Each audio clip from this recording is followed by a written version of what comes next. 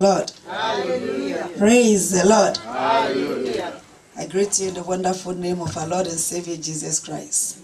And I thank God for the great men and women in the house, and also for the great man of the house, Pastor Isaac. Hallelujah. Amen. We give the Lord a praise. Next week he's going to get married. Hallelujah. I receive it. Amen. Amen. We give the Lord a praise. Hallelujah. Father, we thank you in the mighty name of Jesus. And we give you praise, O Lord our God. For your house, Almighty God, your word declares. Hallelujah. For your word, Almighty God, honors you, and your word shall be called, your house shall be called a house of prayer. And every prayer that, Father, is deposited in this house will not, Almighty God, be in vain. But it is before you, O Lord our God, the meditation of our hearts, O Lord our God, and the heart of our prayers, Father, they all before you. That, Father, every prayer of Lord our God, you will answer. Amen. In the name of Jesus. Amen. You will answer. Amen. To the glory of your holy name. Amen. We give you praise. We give you the honor. Let your word, Father, come with power. Amen. And authority. Amen. The living word of God, sharper than any two-edged sword, the discerner of all thoughts. In the name of Jesus, amen. We give you praise. In Jesus' name. Amen. Amen. Please have your seat. Thank you. And for the brief moments, we have a conference as singles and married. Hallelujah. Amen. Nobody is married from the womb. Everybody is born single. Yes. So singles, everybody has been single from creation. That's how God made it. Even twins, they have to come out single. Hallelujah. Amen. They don't come out both the same. They come out one after the other. So God has a plan for creating you and to make you just like him. Because God is God. Hallelujah. Amen. And he is one God. That is why he created everybody single. Hallelujah. Amen. To be like him. And we give him praise for this afternoon. This conference is going to be an eye-opener to us so that we will know exactly what we live for and what we are about. Hallelujah. What does the Bible say about dating? What does it say about dating and courting? I believe that in the Bible there is no word dating. There's no word that is found courting. Hallelujah. Amen. There is no courtship in the Bible. But we are given some principles as Christians, as children of God, during and before marriage. First of all, we must separate from the world. The world has got its own principles, and God has got his word, the precepts. And we must follow after the precepts of God, line after line, word after word, and that is what equips us. And as we look into the book of Matthew, we choose somebody as somebody we must love. And when we love somebody, we must also know that the person loves God above us. And doing that, we'll be able to interweave, to lace through, and to prepare our lives to be knitted together. Without wasting time, I would like you to turn to the book of Matthew. It's just a few scriptures. Then the time is also limited, but we'll take the scriptures. Hallelujah. Let's look at Matthew chapter 6.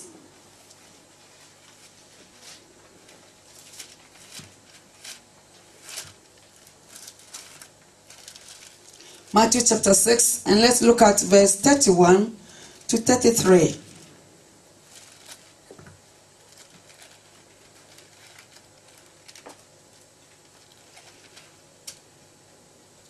31 to 33.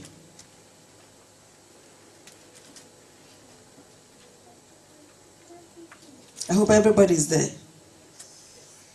Hallelujah. And it declares, if we look at 29, it declares, yet I tell you that not even Solomon in all his splendor was dressed like one of these. If that is how God clothed the grass of the field, which is here today and tomorrow is thrown into the fire, will he not much more clothe you? O you of little faith, so do not worry what you will be eating and drinking, what you will wear, for the pagans run after all these things, and the Heavenly Father knows that what you need. But seek ye first, 33, seek ye first and his kingdom. Seek ye first the kingdom and his righteousness, and all these things will be given to you as well. Hallelujah. Seek ye first the kingdom and his righteousness. Talking about dating, which is not found in the Bible, the first thing that we need as we begin to be adults, as we know, as God has made all things splendorous and all things beautiful and all things that will engrave us to follow after the order and the precept of God, to live and to be also married, we have to have all these things in our mind. There's nobody that will grow up, will not look at the splendor of this world and will not be thinking about how to live and how to govern the house and how to project things, families. Everybody will line it up. So when we begin with this, it is called the splendor of this world.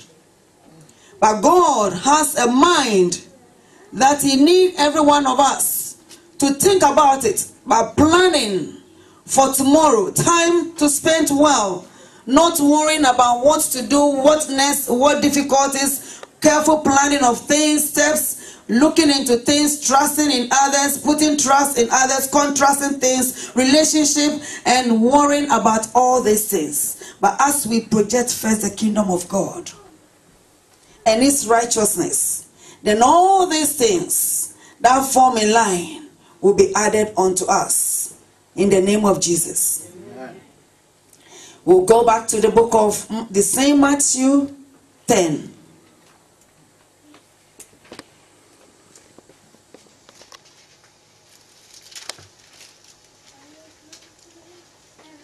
And from 32, he said, whoever acknowledge men before me, I will also acknowledge him before my Father in heaven. But whoever disown me before men, I will disown him before my Father in heaven. Do not suppose that I have come to bring peace on this earth, but I did come to bring peace by the sword. For I have come to turn men against their fathers, daughters against their mothers, a daughter-in-law against the mother-in-law. A man's enemy will be his own members of his own household. Projecting this as a positive than the negative statement of the same truth, clinging to the same and the fortlet of the best from Christ, has also been exposited that in the love of God, he is making it possible for us to be aware of Christ's total liberty and the experience of benefits of life that he has given unto us. He has given us the benefit of life. Life has its own meanings. Life has the things that God has purposed us to project positive side than the wrong side of it. As I first began, in God's word, there's nothing that is called dating.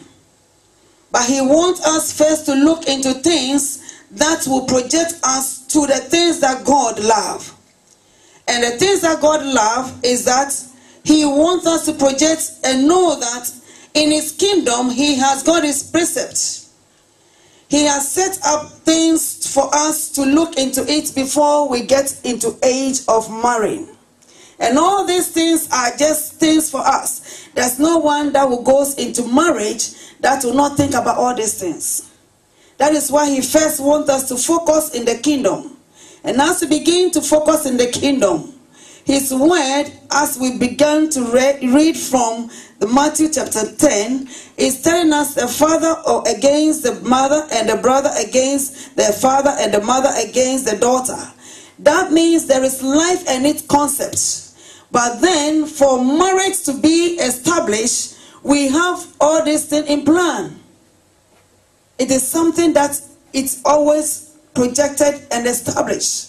There is a mother-in-law, there is a father-in-law, there is a brother, there is a sister, there is a mother, there is a father. And all these things are projects of God and the principles of God that is stated. But before we project into marriage, as God has ordained from the book of Genesis, if we can look at the book of Genesis.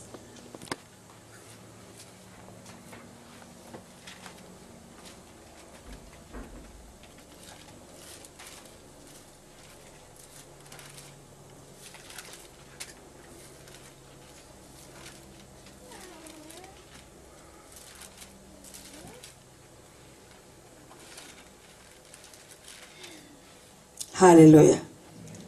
Genesis chapter 2 and verse 18 to 14.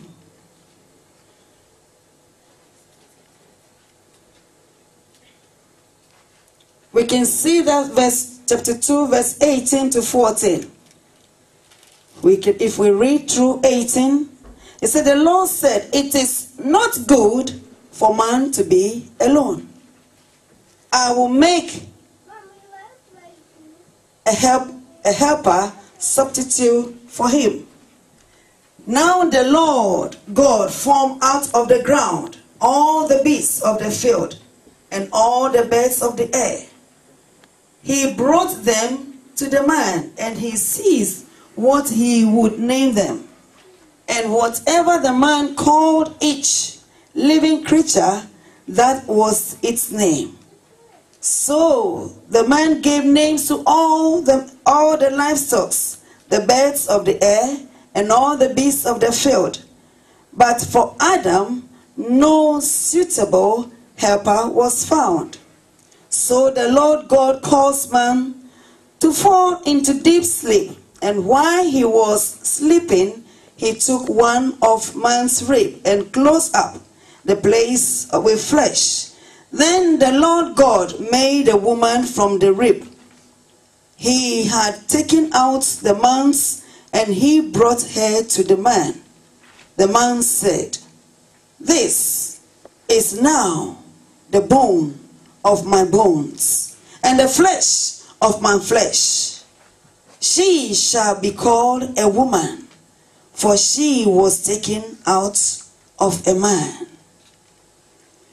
While all these creative things was being established, until man was made, and made woman out of him, the ground or the flesh of his bone, knowing and illustrating that marriage was called a union, and the couple lived together in hearts.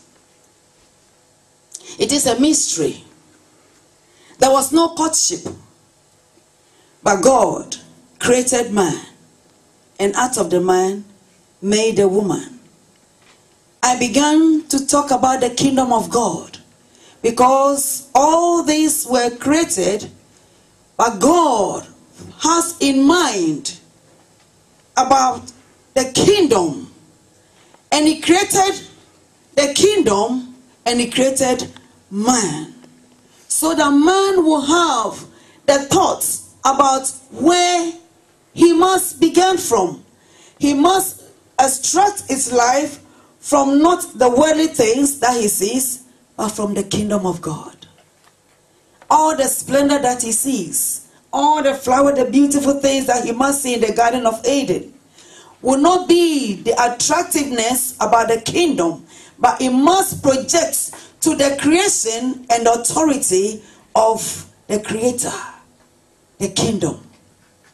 So man will have to think about the kingdom, and then will now begin to think about the natural and the spiritual aspect of knitting together to be able to live in the kingdom of God, to take authority, and then to begin to lace together and to begin to live together in love. I believe I'm not too high. They'll now begin to live together in marriage and not in courtship. God did not establish courtship, but he instituted the marriage. And that is why he began with Adam, naming things and knowing the authority that he has in the kingdom and not in the flesh.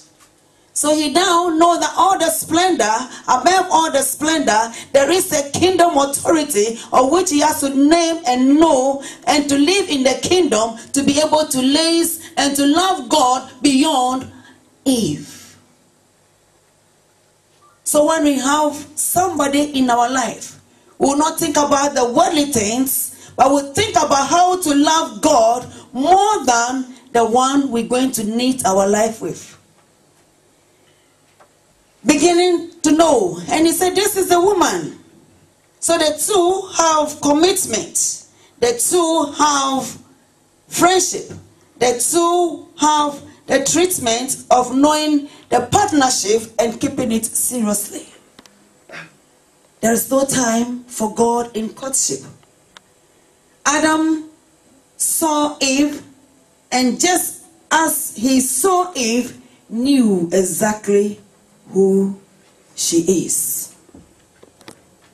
So we begin to know who we are in the Lord. And the same marriage also brings about commitment and essential successful marriage. And we can see that in the book of Genesis 24 verse 58 to 60. It brings about the commitment and essential successfulness in the marriage. As it is in the book of Genesis again, Genesis 29 and 10 and 11, it does not mean that it is not good to have romance, but it is also to know the person, to know how the heart of the man or the woman is, what the precepts of things are, the heart of the man, what is constituted of, the things that he has and things that he will project into the future. But here we are in the book of Jeremiah chapter 7. It also tells us that marriage holds times of great joy. It holds a time of great joy. Not during the courtship, because God is looking at two people getting to know themselves. And he did not take Adam any time to know who Eve is. But because we project ourselves into the kingdom of God, the Lord enlightened our eyes to be able to have the instinct. The Spirit of the Lord will have the instinct to know this is the right person. How do we do that? Because the Spirit of the Lord dwells in us. And he began to open our spirits, and we begin to search the kingdom of God. And because we are in tune into the kingdom business of God, he lays us to be able to release that spirit in us to be able to know exactly who we've met. Malachi also declared to us, marriage creates the best environment. Malachi chapter 2 and verse 14. Malachi chapter 2 verse 14 and 15. He also declares that marriage creates the best environment of raising children. To bring up their children, as the Proverbs chapter 22 verse 6 declares, you raise them up to the knowledge of God, and when they grow, they will not depart from the things that we've taught them. But look at what Matthew declares again. Matthew chapter 5 and verse 32. Unfaithfulness breaks the bond of trust, the foundation of all relationship. Unfaithfulness, it breaks the bond of trust and the foundation of all relationship. Adam and Eve did not live any separate life from the day Adam met Eve. The Bible declares unto us, they live together forever. And that is the plan of God. Marriage, again in the book of Matthew 19, is permanent with God. And Romans chapter 7 verse 2. It's an ideal until death. Without death, there's no dissolution in marriage. Then that is the plan and purpose of God. And God is not looking into anything than marriage. He never spoke about courtship. He never spoke about preparing and looking and desiring. But he said it is not good for a man to be alone.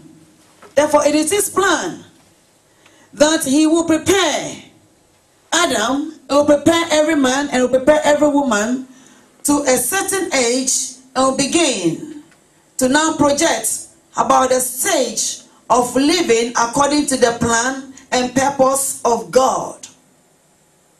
And not just into courtship, because God never said it is not good for Adam to be courting. It is not good for Adam to be wanting.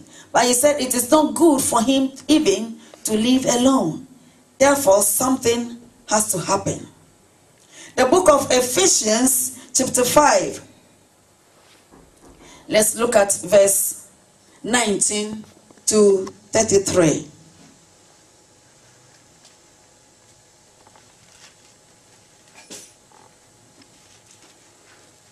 The book of Ephesians chapter 5.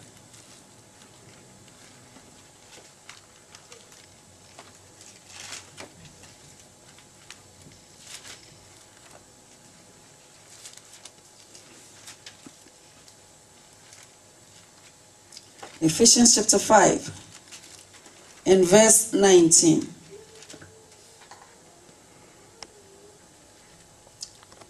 Verse 19 says, speak to one another with songs, hymns, spiritual songs, sing and make music to the heart of the Lord, always giving thanks to God the Father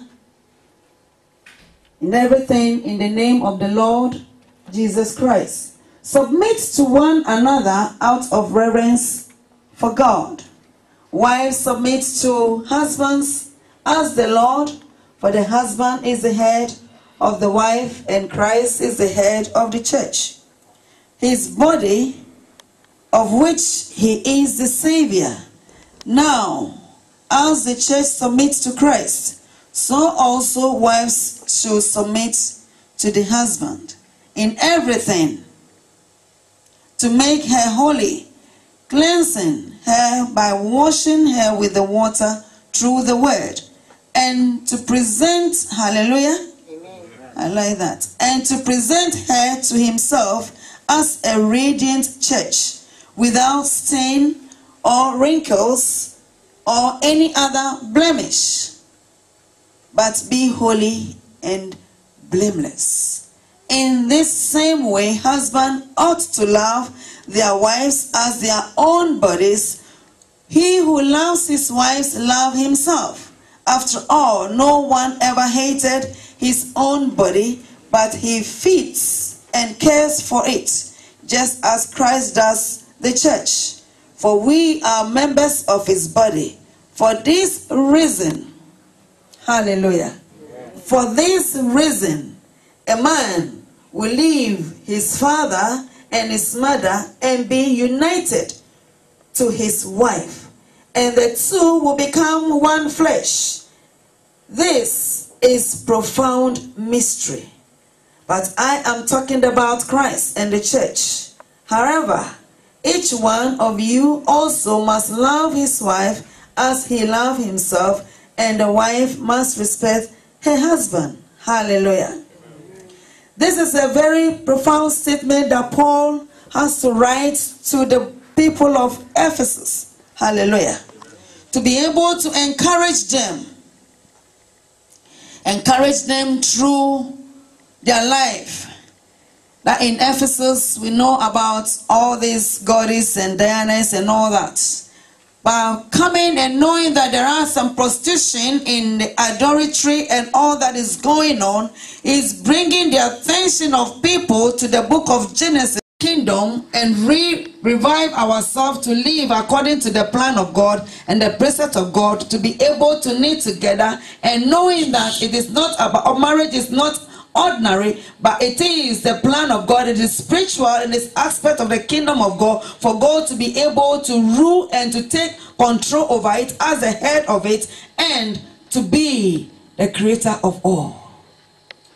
It is very, very important for us to know that there is not a word of God that bring about the courtship, but it's also telling us how his plans are, so that we'll be able to know how to live, and the marriage that we get in and lace ourselves with, it is all about the plan and the purpose of God. Before I close up, I would like to give these few Bible verses so that we'll be able to look into it, because there is no extended time, but it is so important to keep that. 1 Corinthians chapter 6, verse 14 to 17. And next one is 1 Peter chapter 4, verse 5 to 8. And 1 Corinthians again, verse 13 and 4 to 7. In Galatians chapter 5, verse 22 to 24. And Philippians chapter 2, verse 3 to 5. I crown it all and declare and decree in this house, in the mighty name of Jesus, Amen, as a prophetic ministry. Amen. And I pray that in the mighty name of Jesus, there shall be no divorce in this house, in Jesus' Amen. mighty name. But everyone, as the plan and purpose of God is established, Amen. and God brought Eve to Adam, Amen. may the unction of heaven be open, that before anyone gets married, in the name of Jesus, the Lord God Almighty will give the revelation that the heart of the man and the woman will be in the kingdom of God, and that the marriage will be an everlasting marriage until death do them part, in the name of Jesus. There shall be no divorce in the name of Jesus, because God declares that I hate divorce. And I decree in this house that the heavens be open, and as this word come before the Almighty God, may his word be established before him in this house.